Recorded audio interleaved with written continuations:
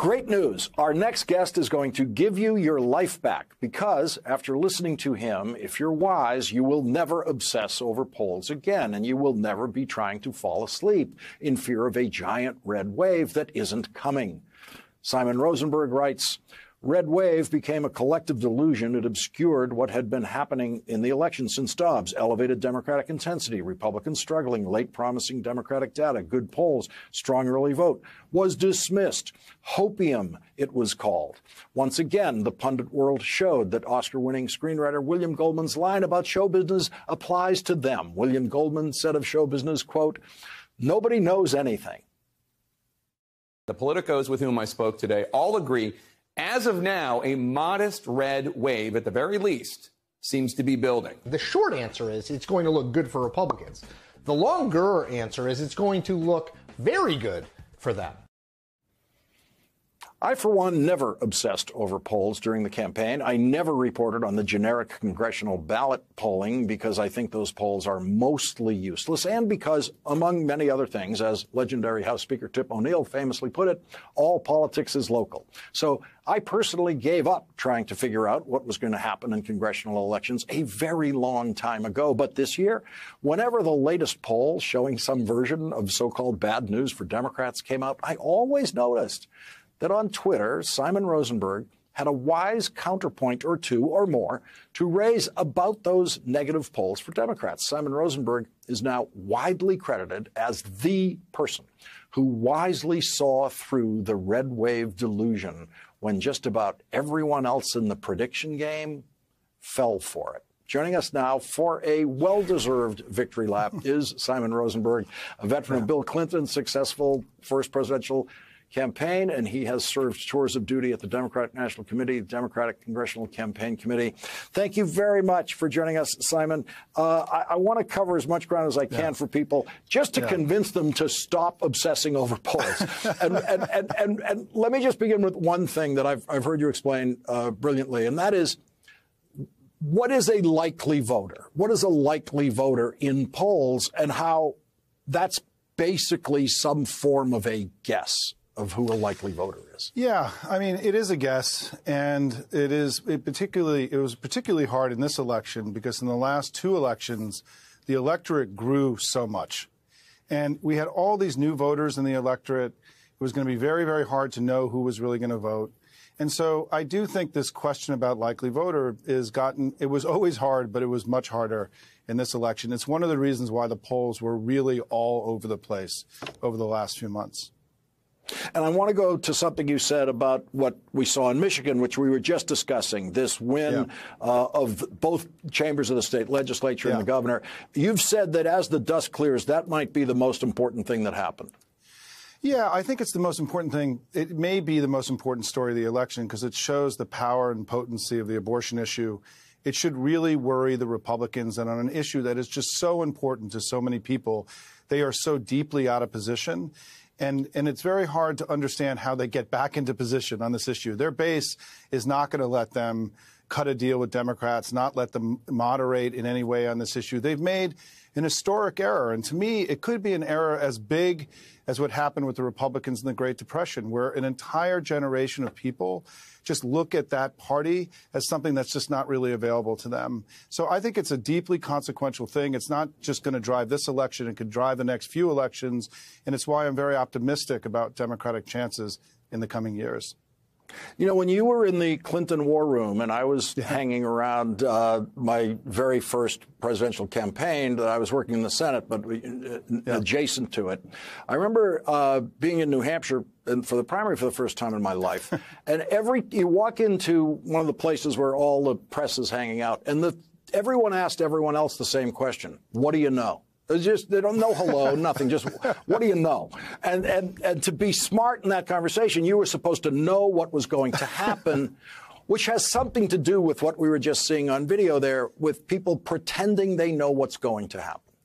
Yeah, listen, the big miss this cycle was on Democratic intensity. I mean, the polls weren't wrong. The analysis was wrong. The analysis of the polls and the data were wrong. And let me explain really quickly why, right? In June, the election changed. A combination of Uvalde, January 6th committee hearings, ending of Roe, the abortion restrictions. And all of a sudden, what we were seeing, right, in these 5 House specials that took place were consistent Democratic overperformance and Republicans struggling. You saw it again in Kansas. You saw Democrats overperforming, Republicans struggling. Didn't really look like a red wave. And then you saw Democrats raising much more money into their campaigns than Republicans, another sign of Republican struggle. And then the voter reg numbers went way up for us, right? We saw a big surge of Democrats registering, particularly women and young women. So we were checking all of these intensity boxes, and the Republicans were checking none of them. And so the question was, would that same dynamic show up in Election Day? And then the early vote came, and we saw that same dynamic play out over the 2 weeks of the early vote. And so what we posited was, look, what we're looking at here, and as you put out in the tweet earlier, the polling in the last few weeks also, if you stripped out the partisan polls, were pretty good for Democrats, including your final NBC poll, which may be the single best poll of the whole cycle, by the way, the NBC poll that came out the Sunday before the election. What we were looking at was high Democratic intensity for months and months and months, Democratic overperformance, a close competitive election, and polls that were on balance actually pretty good for us at the end. And so, we were optimistic that on Election Day, the election that you saw was going to take place, and we're pleased that it did, obviously.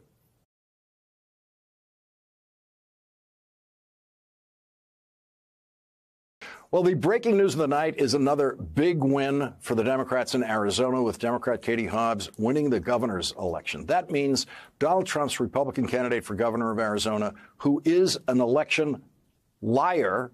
Let's use the right term. Election denier is not quite specific enough. Election liar about the last presidential election will not be in a position to destroy democracy in our next presidential election by trying to find a way to award Arizona's 11 electoral votes to Donald Trump or whoever the Republican presidential nominee turns out to be.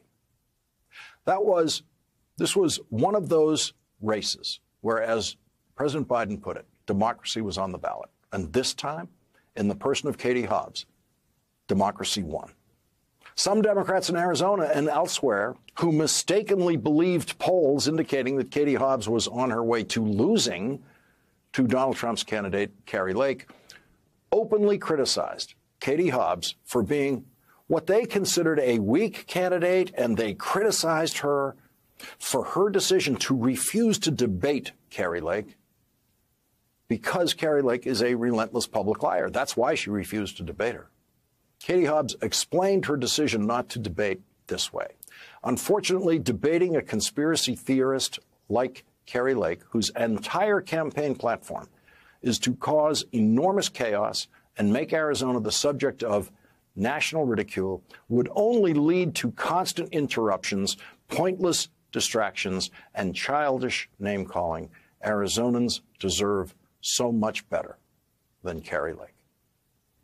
And that is what Arizonans chose.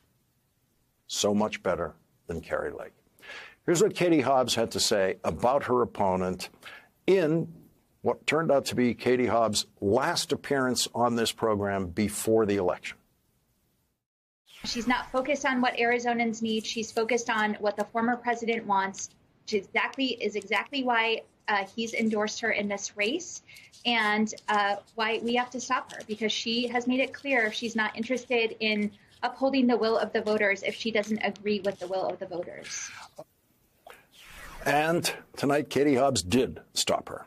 Friday night, when Steve Kornacki and I delivered the news from Arizona that Democrat Mark Kelly won his reelection to a 6-year term in the United States Senate, the Democrats moved to within 1 seat of control of the United States Senate. And then about 24 hours later in Nevada, Steve Kornacki was at the big board in the moment when the NBC News decision desk projected Democratic Senator Catherine Cortez Masto would be reelected to a 6-year term in Nevada.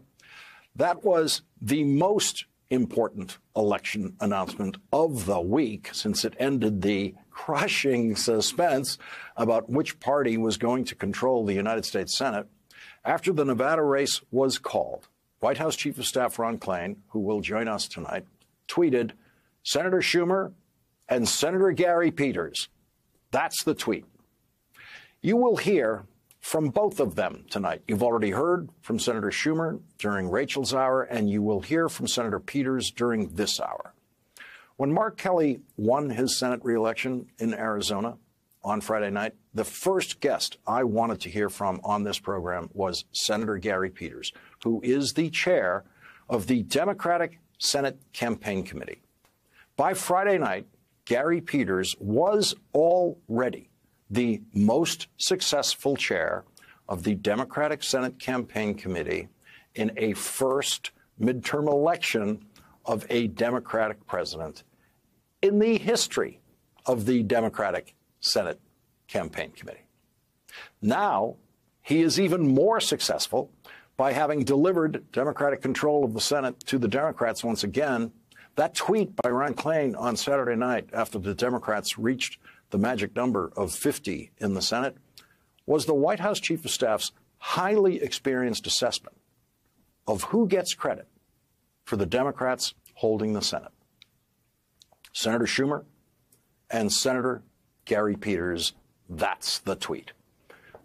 When Chuck Schumer talked to get Gary Peters into becoming the chair of the Democratic Senate Campaign Committee, the COVID-19 pandemic was still raging through the United States. People were not yet vaccinated, and travel was still very risky in a job where Senator Peters was going to have to travel to dozens of states in support of Democratic candidates running for Senate.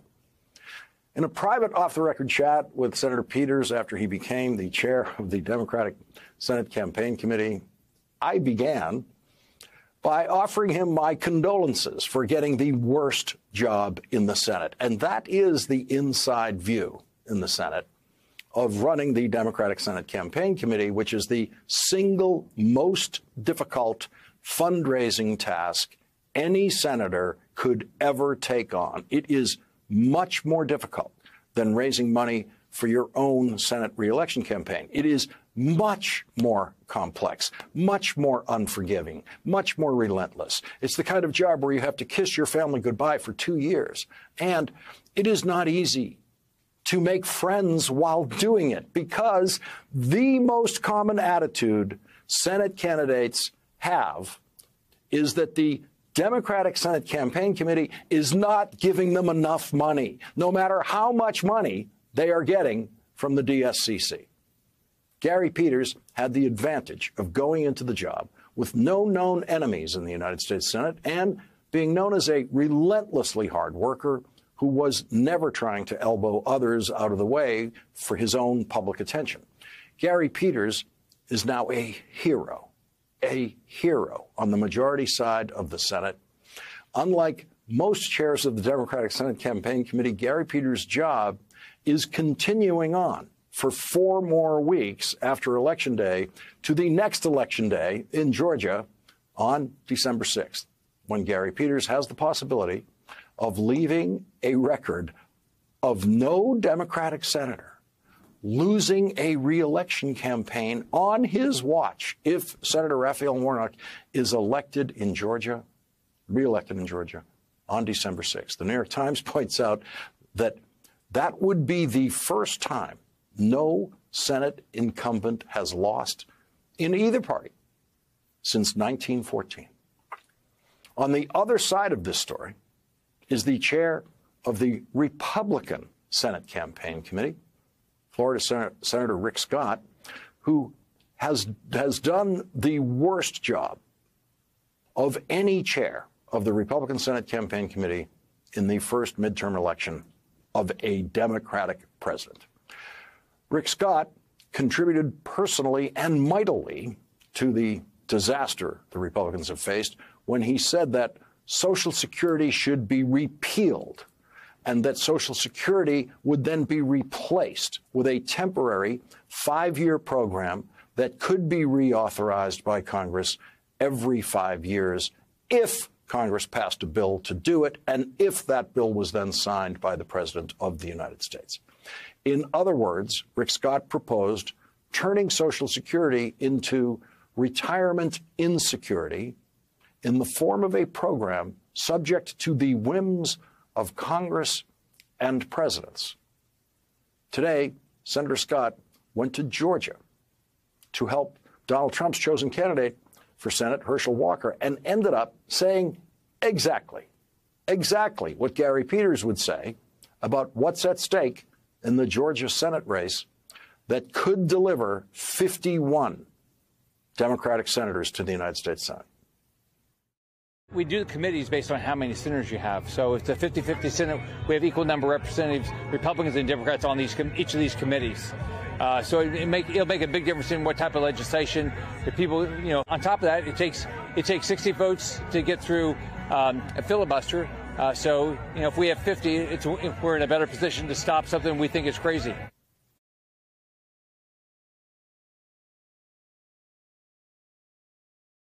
Ron, Jen Psaki said that win would put a skip in your step. So thank you for skipping over to our microphone this evening for this discussion. Thank you for not showing me skipping. I appreciate that. No, we have that video for later. We're going to show that later. Ron, what was that moment like for all of you in the White House who were waiting for it?